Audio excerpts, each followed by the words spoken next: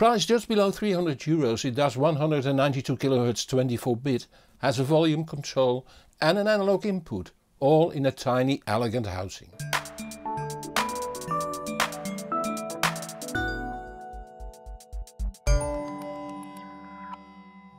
I recently reviewed the advanced Paris PlayStream A7 streaming amplifier, and on returning it to the Dutch distributor I noticed two very affordable streamers. In this video the review of the more expensive of the two. The WTX StreamerPro can be connected over analog RCA cables to an amplifier that drives a set of loudspeakers. It also needs to be connected to your home network over either a network cable or 2.4 GHz Wi-Fi using the B, G or N standard. Now you can play streaming services like Deezer, iHeartRadio, Napster, Qobuz, Spotify Premium, Tidal and TuneIn. Some of these are subscription based. If you want to play music from your computer, it needs to be connected to your network too. Have a DNLA or UPnP AV server program running and be switched on. The same goes for a NAS. The infrared remote has buttons for volume control, play, pause, skip back, skip forward and standby. Choosing music, making playlists and the like is done using a smartphone or tablet. Free apps are available for iOS and Android. The analog input allows you to connect, for instance, the analog output of a TV, game console or even FM tuner. When using an integrated amplifier, it's handier to connect these directly to the amplifier, but if you use a power amplifier or active speakers, it is a useful feature.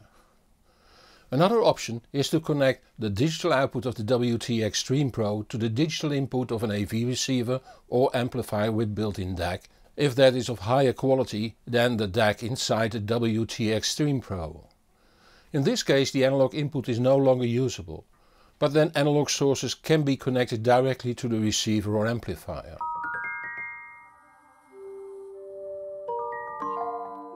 The design of this tiny streamer is true to the design language of advanced Paris, in that it has a polycarbonate front with blue LEDs and aluminium buttons. The rest of the housing is of sturdy metal. It measures 131 by 42 by 113 mm and weighs about half a kilo. The front holds the standby button, an infrared sensor, 3 blue LEDs that indicate what source is selected, the source selector itself and a 3.5 mm headphone socket. On the rear we find a mini USB port to connect the supplied switch mode wallboard power supply to. A connector for the optional Bluetooth dongle, a WPS button for connecting to your Wi-Fi base station, a SPDIF digital output, a Toslink digital output, a USB port for connecting a memory stick holding music to, the Wi-Fi antenna, the network socket, the analog line outputs and the analog line inputs.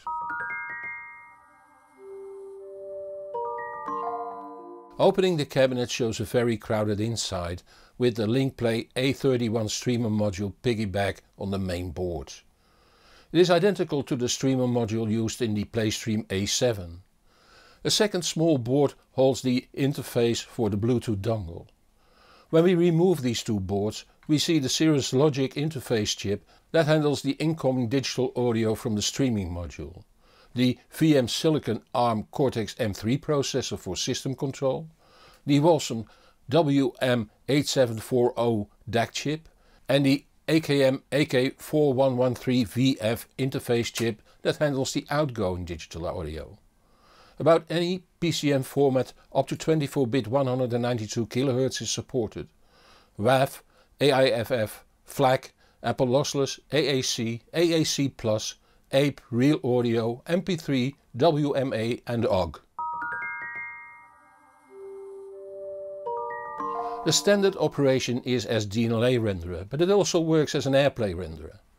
As AirPlay renderer, the sending device, for instance an iPhone, sends a music stream to the WTX StreamerPro that performs the decrypting and plays it back over the analog or digital outputs.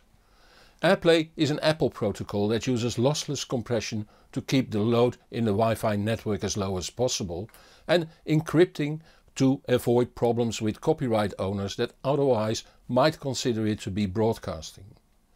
It is good to realize that both work without any damage to the audio bits.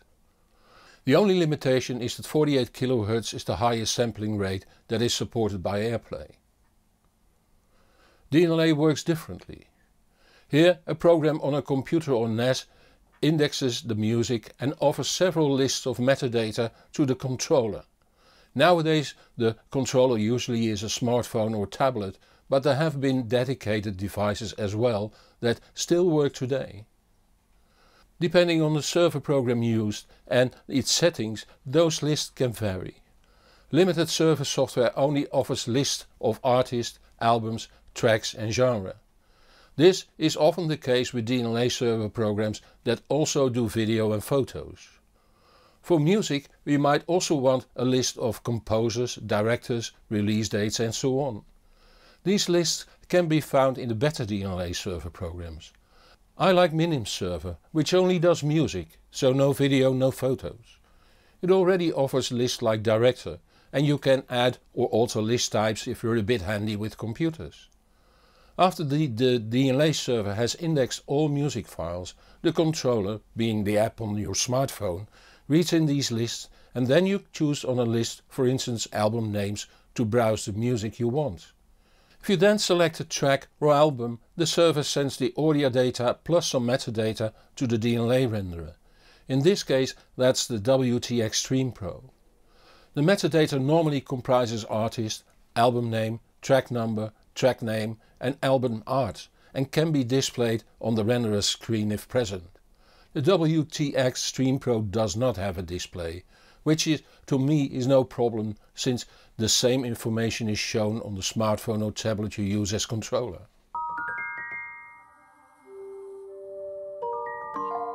When you open the app it searches for advanced Paris streaming products and when found it checks for updates. If an update is available you will be asked if it should be installed. If not, you are presented with the advanced Paris streamers in your network. I also borrowed the tiny WTX micro streamer to see how multi-room and party mode works, which was fine. But let's select the WTX StreamerPro for now, after which a play screen appears. Let's go to the input screen where we see the available sources.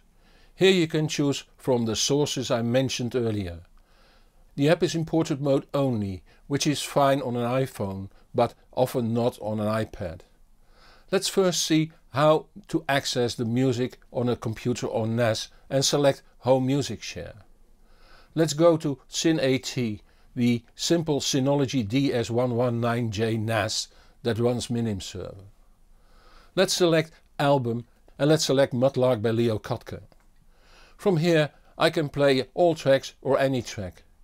Let's go back to the input menu and go for the high-res streaming service Tidal, select My Music, go to Artist and select my favorite rock singer Anouk. After selecting Michel from the album Urban Solitude, the track starts playing and the play screen appears showing a rather slow revolving vinyl record with label. Tapping the playlist button shows what music will be played next. Let's show you the streaming services you can add.